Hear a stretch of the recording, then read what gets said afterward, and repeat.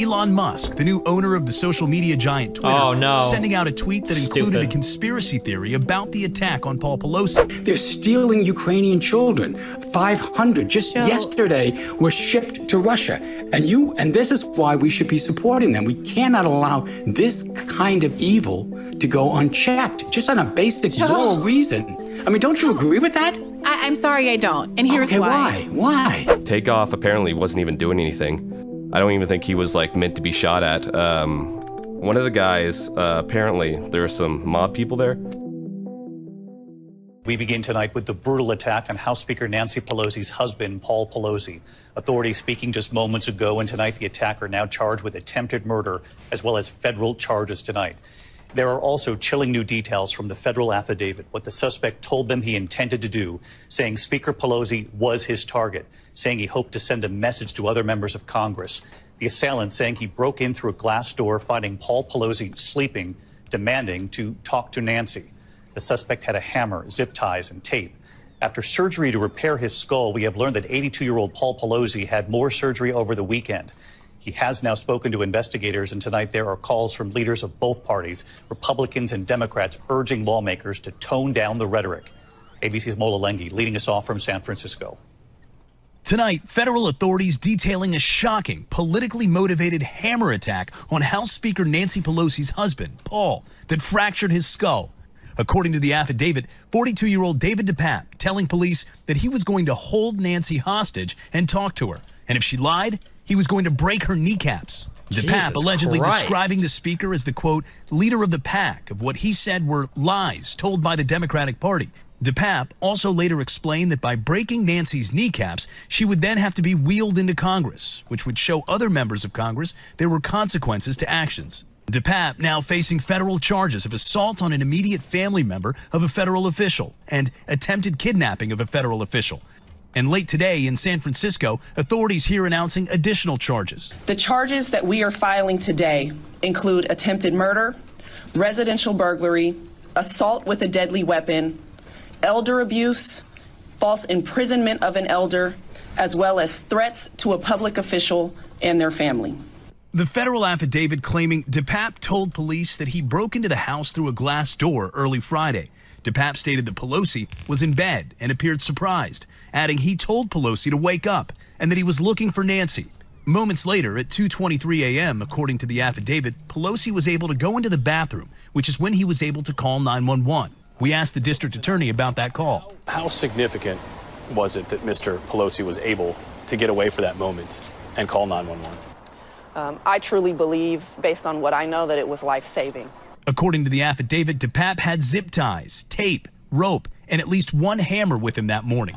The evidence further shows that DePape assaulted Mr. Pelosi with DePape's own hammer. When the police responded that the front door was opened, both men were holding on to one end of the hammer. There was an order to drop the hammer once the police realized what they were holding. The suspect then pulled it away, and that's when he attacked him with it. And DePape's question to Paul Pelosi, according to sources, where's Nancy? Eerily similar to the chants made by the mob that attacked the Capitol on January 6th. Nancy! Oh, Nancy! Political leaders on both sides of the aisle condemning the attack. Former Vice President Mike Pence, who was in the Capitol on January 6th, along with Speaker Pelosi, tweeting, "This is an outrage, and there can be no tolerance for violence against public officials or their families. This man should be prosecuted to the fullest extent of the law." Senate Minority Leader Mitch McConnell tweeting he's horrified and disgusted, adding he's grateful to hear that Paul is on track to make a full recovery. And President Biden. But you can't condemn the violence unless you condemn those people who continue to argue the election was not real, that it's being stolen, that all the malarkey that's being put out there undermine democracy. True! Tonight, authorities investigating social media posts they increasingly believe the suspect made, including wide-ranging, unfounded conspiracy theories, including the false claim that Biden lost the 2020 election. Within hours on social media, amid the news of the attack, authorities warning they were already seeing posts applauding the attack. And Elon Musk, the new owner of the social media giant Twitter, sending out a tweet that included a conspiracy theory about the attack on Paul Pelosi. What a fucking moron. Taken down hours later without an apology or explanation. Though critics say, what was that fucking shit? I feel like I only read a synopsis of it, that like they'd actually called a sex worker to their house and it went wrong. That was like the theory that he was tweeting about. Damage was already done, having sent it out to his 112 million followers. We should be able to all engage gay lover, yeah, Jesus, in passionate political discourse, but still remain respectful of one another. Violence certainly has no place in San Francisco or in politics. Well, the San Francisco District Attorney just completed her press conference here at her office where she announced those state charges. Meanwhile, Paul Pelosi remains at the ICU recovering from surgery. Speaker Pelosi says his condition continues to improve. Enough so, David, that he has been able to speak to investigators and provide at least some details about the break-in and the subsequent attack. They're stealing Ukrainian children. 500 just yesterday were shipped to Russia. And this is why we should be supporting them. We cannot allow this kind of evil to go unchecked, just on a basic moral reason. I mean, don't you agree with that? I'm sorry, I don't. And here's why. Why? There are gangs that have overtaken Haiti. There is a cholera pandemic that was started by the UN. UN members... Is that true? ...raped Haitians. A third of Pakistan was underwater. Should we go due to what is that? Are we supposed to fix everything? The climate crisis. Should we go and invade China because Uyghurs are in concentration camps? Tell me, articulate. And this is the question that I asked Matt Duss when this war first started.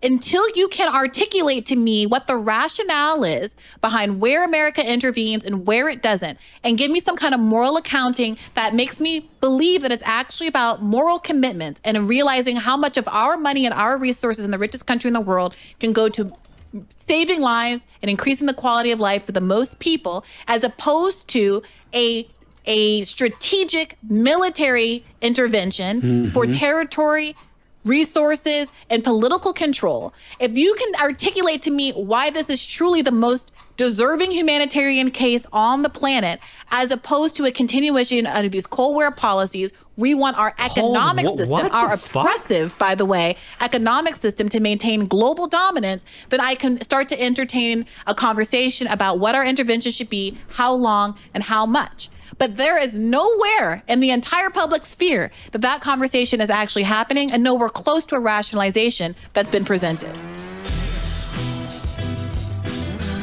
Damn, she posted this thinking she looks good here. Oh, I guess she probably does for her audience, huh? Jesus. I don't understand. Is the criticism that the U.S. government doesn't care about non-white crisis? The big problem rests on having this childlike understanding of the world, that things are either good or they're strategic. That if people are acting in ways that are geopolitically strategic, they must not be acting in ways that are good, which is stupid. It's a childlike understanding of politics. Obviously, there is some strategic interest in Ukraine, but one can argue that that strategic interest is born out of our desire to, quote unquote, do good across Europe, right? Which I think to some extent, at least insofar as Ukraine is concerned, is pretty defensible. We want Europe to be a place where people aren't invading other people. Ukraine is getting invaded, therefore we help Ukraine. Like, there is geopolitical interest there. There's also peacekeeping interest across Europe, which is true. Like, you can't just say that, like, well, you've got some geostrategic interest, therefore it's all bad. That's not true. If you want to claim that we ought to help, like, Haiti and stuff too, that's fine. That's a decent claim. But you can't say, like, we stop all of our help across the world until we, like, remedy every wrongdoing that us or the United Nations has done. Like, that's insane. People on bandwagons can't handle when you ask where their moral outrages for less popular global crises. Yes, be infuriated with Ukraine's invasion. No, don't allow yourself to be blinded into thinking we're politically involved because there's some sort of moral motivation. There can be geostrategic and moral motivation. It can be both. Like, it's so weird. People have like the most one-dimensional view of like international crises. Like, there are probably countries that could use our help that don't represent as much of like a geostrategic interest, so there's not as much interest there in helping those people. That's true, and you can argue that like, well, there should be more help for those people. But just because we're not helping every single person around the world that needs help, like, doesn't mean that we can't help anybody, especially people that we would consider like allies. Didn't we have most people that BJG was rambling about anyway? Yeah, I don't know how much it's possible too. People in the chat are saying we have helped people in Haiti, and we have helped even people in Pakistan, which might be true. I don't know the extent of U.S. involvement there. So that happened, begs the question, what do you mean by happen? Because when you are dealing with fundamental realities and you pose a question, you have to understand that the reality of the concepts of your question, when you're digging that deep, are just as questionable about as what you're questioning. You know, so people say to me, do you believe in God? And I think, okay, there's a couple of mysteries in that question. What do you mean do? What do you mean you? What do you mean believe? And what do you mean God? And you say as the questioner, well, we already know what all those things mean, except belief in God. And I think, no, if we're going to get down to the fundamental brass tacks, we don't really know what any of those things mean. Well, the question, did that happen, begs the question, what do you mean by happen? Let me soy up, guys. Jesus.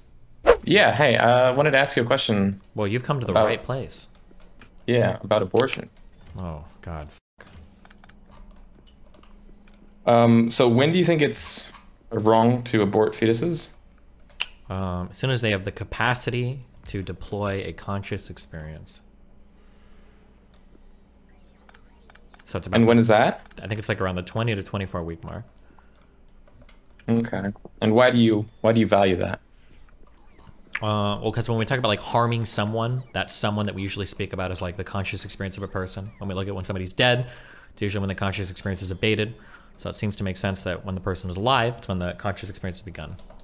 And that's probably. So you value their conscious experience, yeah? Yeah. Okay. Yeah, I talked with you a few weeks back about veganism.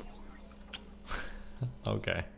And I'm just wondering, what kind of do you think the conscious experience of a little fetus is more valuable than like a full-grown pig or something? Yes, I think that humans have an exceptional conscious experience. Yeah.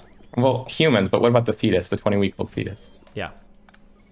What's so special about the 20-week-old fetus's experience? It has a human conscious experience that is unique to humans. But what's the unique experience it's having? I don't know, the level of sentience and cognition that we have, it seems to be unique from any other animal, and it seems like humans are able to have that experience at around 20 to 24 weeks of age. You think the fetus at 20 weeks is having a more advanced conscious experience than some full-grown mammal? Yep. Than a full-grown mammal that will never even be able to learn how to use language? Yeah. What if the fetus would never learn to use language? Learning language is not a matter of just learning how to talk. It's the capacity to have all of the necessary like thoughts and thought patterns and things that exist inside like human experience that enables the capacity to learn language. Sure. And what if there's some people that never have that? I don't think that's the case. I mean, unless you're talking like feral children or something. No, I'm talking about just regular, well, not regular people, but people that have severe intellectual disability. Even people with severe intellectual disability, I think, generally have the capacity for thought required to learn language. They might not be able to learn language for one reason or another. They might have like aphasia or something, but... No, I mean, like, they do not have, they have like an IQ of less than like 60 or something, and their capacity to have the complexity of thought necessary to deploy language doesn't have to do with your IQ. So these people who don't have, let's say they can't speak really cohesively or coherently, they have the capacity though for language? There's like a whole bunch of like necessary preconditions that human brains seem to possess that allow us to like use complex things like language. Yeah, but they're not like exhibiting that. Sure, I'll grant you that there might be some very, very, very slim minority of the population that doesn't exhibit that. Sure. Well, I mean, I don't even think a fetus exhibits that, right? Okay, I disagree. You think a fetus? Well, I mean, like a fetus can't talk, right? It doesn't have language. No, it's not about being able to talk. It's that there's a complicated set of things that exist inside the human brain that allow us to use things like language. So being able to talk about things that don't exist, being able to talk in negatives, being able to talk about things at separate times, like we can conceptualize all of that. And the ability of us to conceptualize that leads us to being able to use things like language. Like, I don't think there's a single animal that can conceptualize these things. The sentient experience of humans seems to be on a different plane than every other animal that exists. Sure, I agree. So you think the fetus has, because the fetus has the capacity for that, that's why it's wrong to abort it, more or less? once it begins to exhibit this experience, yes. Because when we talk about like avoiding the harm of humans, typically we're talking about avoiding like somebody that's having an experience, not just like a body. Well, I mean, what do you mean it exhibits it? Like, how does the fetus exhibit those experiences? Because at 20 to 24 weeks, all the necessary parts of the brain are formed and communicating with each other, and the parts that we believe are responsible for deploying conscious experience. I mean, sure, but I don't think it would display as many traits of language as you could expect from like a pig. A pig right? cannot ever display a single trait necessary to use human language. It will. No other animal can. Well, no, there are certain features of language that animals display. No. They don't display all of them that humans have necessarily. There's none. There's no animal that we know of that has a language. There are some that no, can use no. I mean the feat of like a feature of language, right? I don't know what you mean So, by like, feature. If you mean like utter a sound and create a Pavlovian response to it, sure. But this isn't what I mean when I say language. Yeah, well, I'm saying the fetus. I don't think either a fetus has all of these components for language, and I also think that some animals actually do have more than the fetus. Okay. Well, when you can prove that to me, I'll be interested. Well, okay. Well, how do you want me to prove that to you? I don't know. My understanding is that there are these a priori conditions that exist inside of a human's brain that allows us to conceptualize things that are necessary preconditions for using language in the sophisticated manner that we do. Pigs never display this or have this. Fetuses at around 20 to 24 weeks begin to exhibit a human conscious experience. The parts of the brain necessary that contain the same things that we need for language to be possible have begun to form and are now communicating with one another inside of a fetus's brain at 20 to 24 weeks. Well, yeah, so they can have the parts of the brain required for that, but they won't necessarily be exhibiting that, right? Like people with severe intellectual disability, right? No, I don't think severe. I don't know what you think severe intellectual disability means. It doesn't mean you're not human. You don't have a human. People with Down syndrome can use language, right? Well, yeah, because you were saying that you value they're exhibiting the features of language, right? And well, I don't think fetuses exhibit. They might have the necessary components required to exhibit it, but they aren't exhibiting it, right? Like they don't. I think they're having a human conscious experience at around 20 to 24 weeks. Well, okay. Well, I asked you this before, but so what do you mean by human conscious experience? As in the sophisticated conscious experience that humans have when the parts of our brain have formed and are communicating with one another, that begins to happen at around 20 to 24 weeks. Okay, I mean, that sounded like you just restated. Because I don't know how else to say it. You're desperately trying to nail me down on like, well, what is the IQ of a fetus? Yeah, I think what I'm saying is like very clear, very easy to understand. But you're trying to do the thing where it's like, what's a bar that's so low that not every human could pass above it, but a pig or a cow could? You're like desperately trying to squirm around that. Yeah, but that's not what I'm talking about. What I'm saying is that the human conscious experience is markedly different than an animal's conscious experience. I don't disagree. Yeah, no, you do though, because you're trying to say, well, what about like really fucking retarded people? Humans with mental disabilities do not lack like a human conscious experience. They don't suddenly have the conscious experience of like a pig or a cow. It's a markedly, fundamentally different thing. But you're like saying like, what is like the IQ of a fetus? I don't know the IQ of a fetus is, but I know that's not relevant to what I'm talking about. Well, yeah, because you're talking about language specifically. So wait. When I say language, what do I mean by that? Well, actually, I'm not quite sure. What do you mean by that? Okay, let me say it again. When I say language, what I mean is that a priori, human minds are capable of conceiving of things that, to my understanding, no animal mind is capable of conceiving of. So for instance, conceiving of like a negative. Like, I can tell a human, there is no book in the other room. The concept for that is something that no mind seems to be able to exhibit. And because of all these things that a priori human brains just seem to have genetically gifted to them, we're able to use language to communicate ideas that no animal can communicate, because they don't even have these ideas. It's not about being able to speak. When I say language, I don't mean being able to utter sounds and then have like some syntactic association with them, like, oh, the dog barked, there's prey over there. I mean being able to have concepts in our mind that we're able to communicate things in like time and space that no other animal is able to do. That's what I'm talking about. Can I ask Destiny a question? No, but let this guy finish first before we do like the 15 hours of being. Just let this guy finish his train of thought. I agree with him, and I think he's not asking the right question. Okay, go ahead. Ask the question. Okay.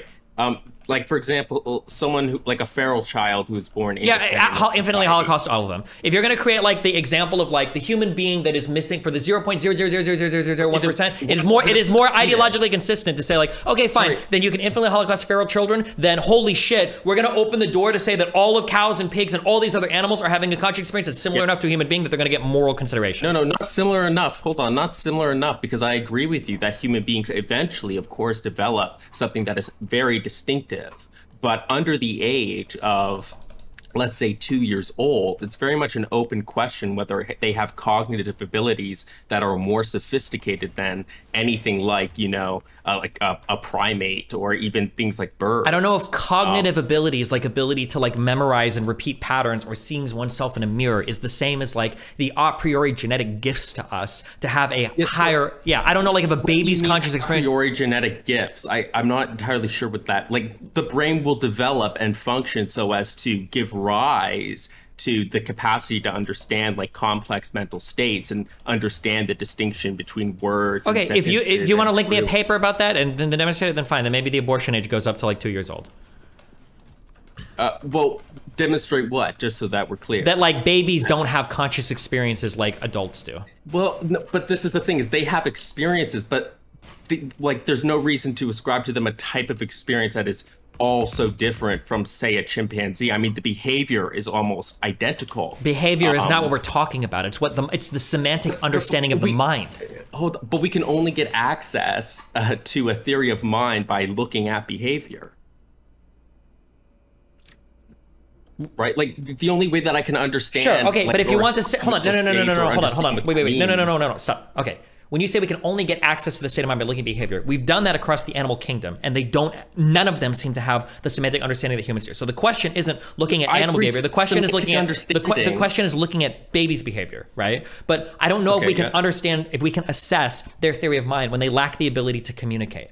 Right. Well, I think even full-grown humans lack those characteristics that you would not see in the animal kingdom. No, because I can talk to a fully grown human and they can communicate things like. No, I'm not talking about like a regular full-grown human. I'm talking about a regular human that has severe intellectual disability. Okay. No, that you wouldn't be able to talk to them. You wouldn't be able to talk to them. Okay. They would have such a low, verbal IQ, let's say, that they wouldn't be able to communicate these things with you. These things that you say you value.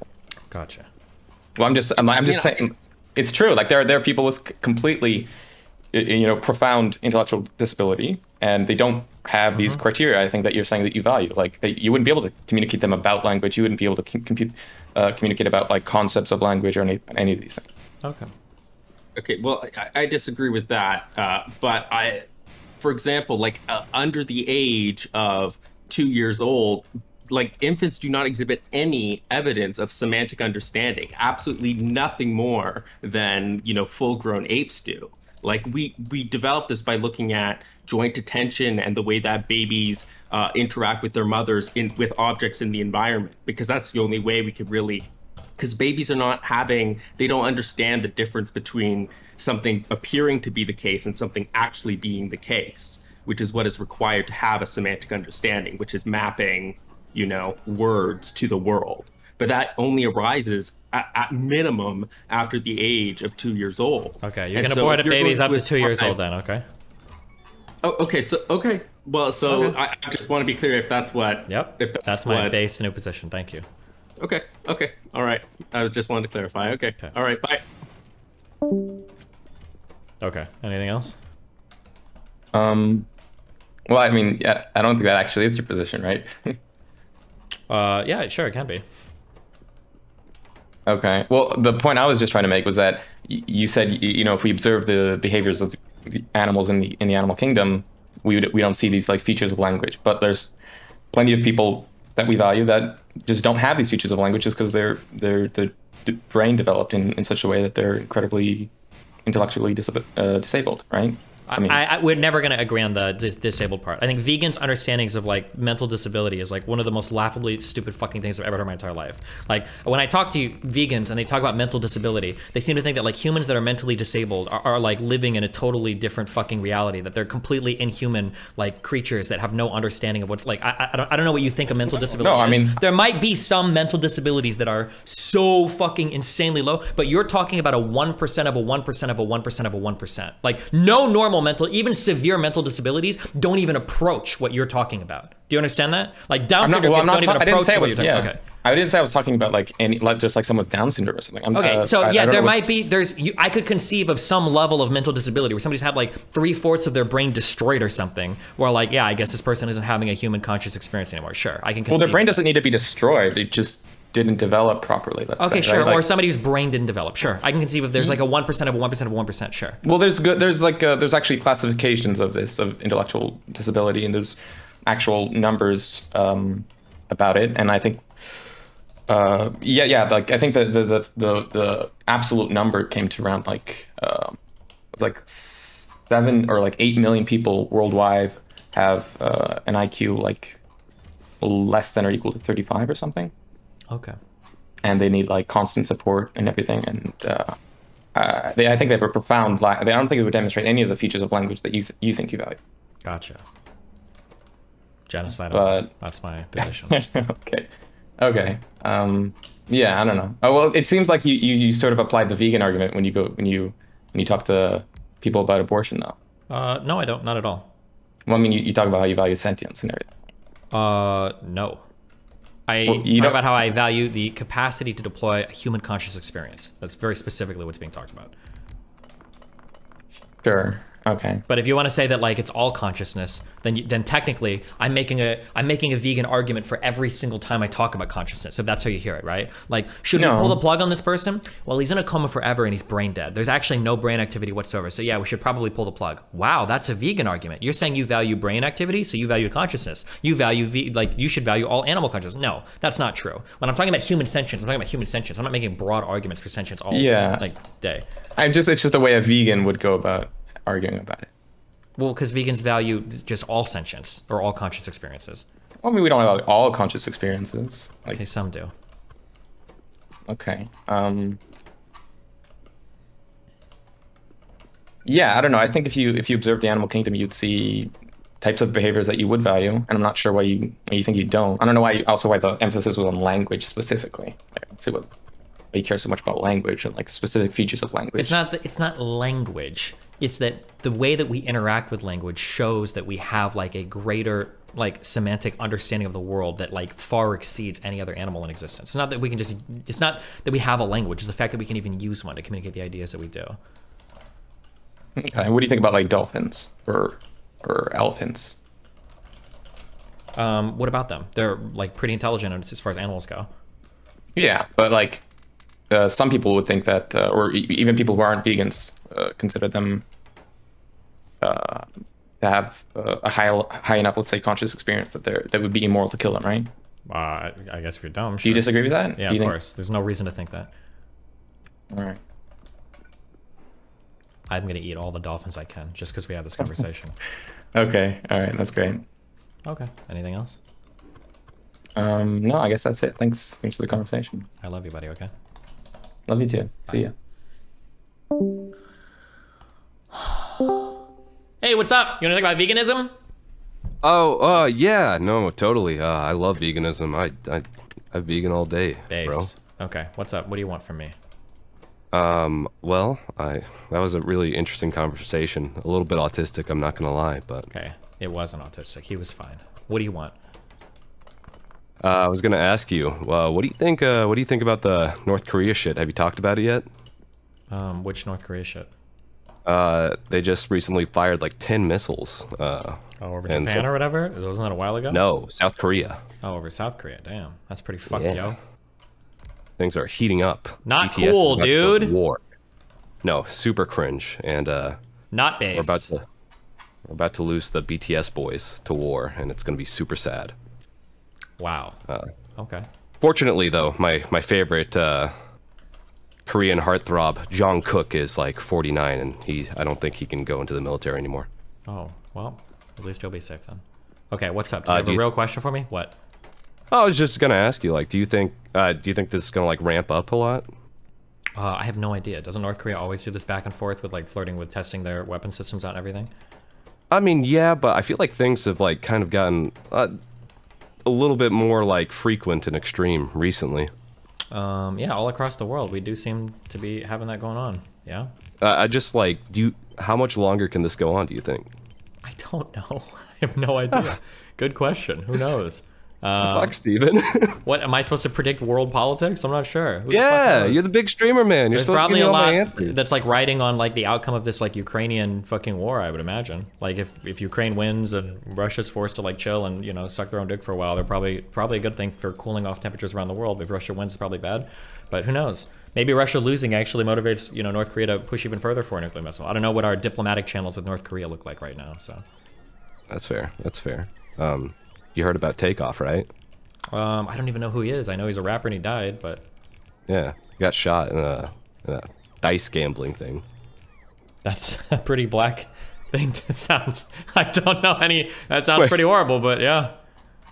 Yeah, no, it's pretty sad. Yeah, it sounds sad. I feel like I watched a Dave Chappelle skit on this, but yeah. Our favorite our favorite person in the world, Hassan, he used this as an avenue to talk about anti-gun laws. That's an interesting avenue to take, but okay.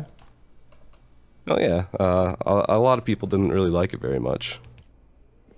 Okay. Was it just somebody trying to like rob the dice game, or?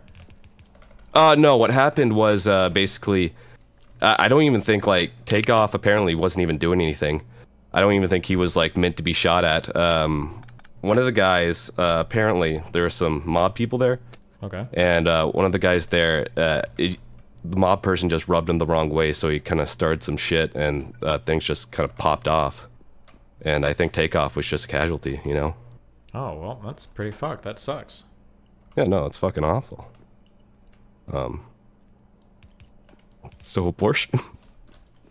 I have a hot take for you. I want to get your thoughts on it. Yes. I'm gonna give you a certified hood classic.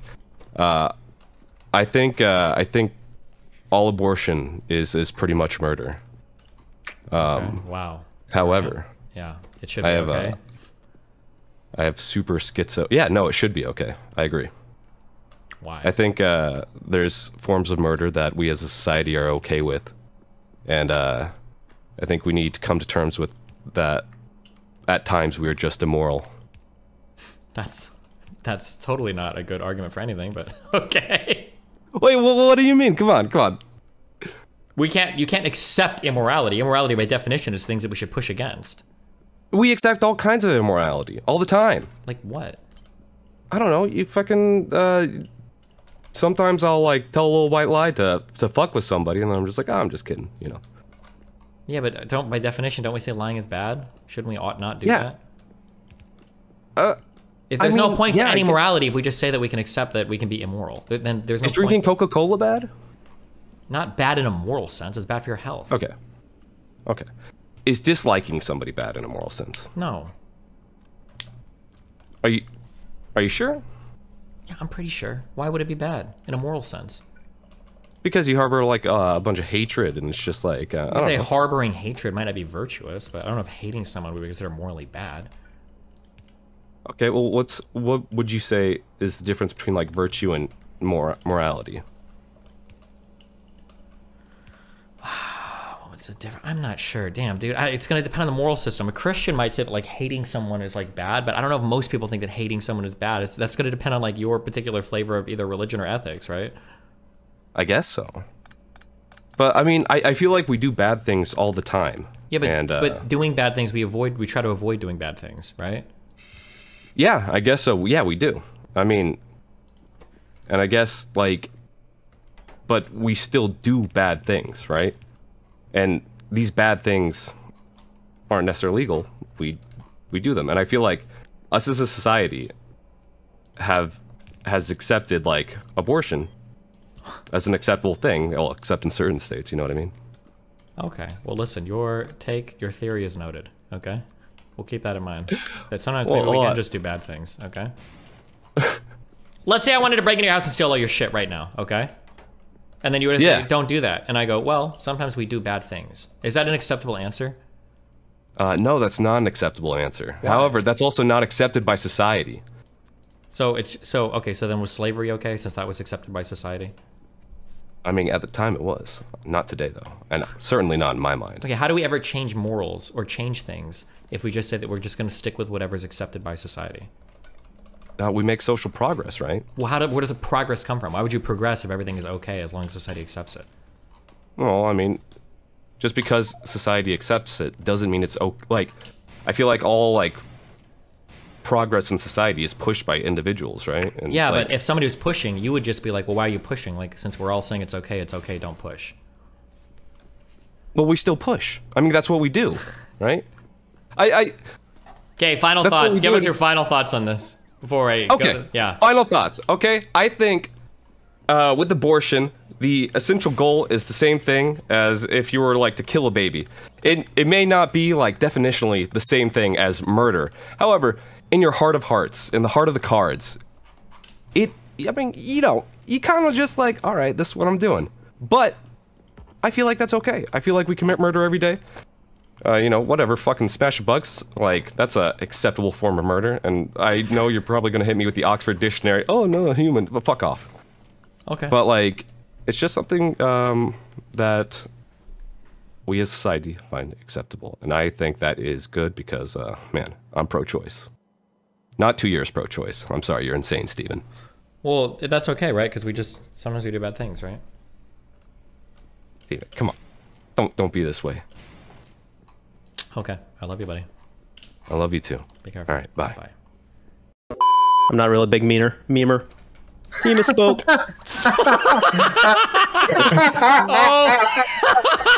You're so what a fucking idiot! Oh my God! I can't believe it. Oh, he left on his own too. Yeah. What a fucking idiot! Good. Jesus Christ. We're all gonna die.